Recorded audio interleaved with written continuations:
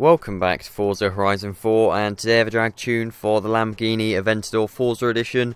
Now this is the one with 1,800 horsepower, but it's not actually the quickest drag car in the game. It's still slower than the McLaren F1 GT. I've got it doing a 7.207. I was trying for the 7.1, but it's a bit annoying to launch. It'll spin most of the time. The problem is you can't equip the off-road suspension, which is quicker than the race suspension for drag racing. I reckon if you could equip the off-road suspension, this thing would beat the McLaren F1 GT.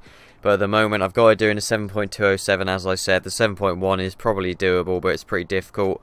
I reckon with a clutch slip, you could get this doing a 7.0, or maybe even a 6, I don't know.